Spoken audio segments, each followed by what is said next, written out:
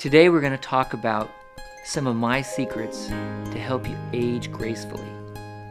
It starts with eating the right kinds of food, getting 6 to 8 hours of sleep, trying to avoid intense sun between 11 and 3, using sunblock when you have to be out in the sun, not smoking, not doing drugs, trying not to go to sleep with harsh makeup on your face, taking antioxidants.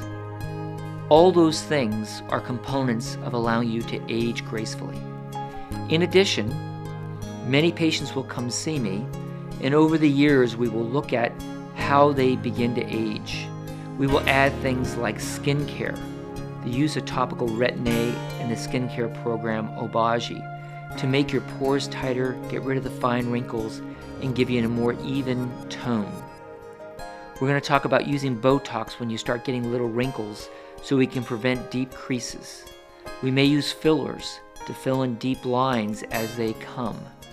There'll be a day when you might need surgery. The first area might be around your eyes. There are creams that we can use around your eyes to help increase your elasticity. That prevents when you need to have your lower eyelids done. But when the time comes that you do need to have surgery, we can talk about the fastest recovery, the easiest surgery, and how to get the best result. Over time, you may start noticing some sags to your nasolabial folds, to your jowls, to your neck, and we will address those when it's appropriate.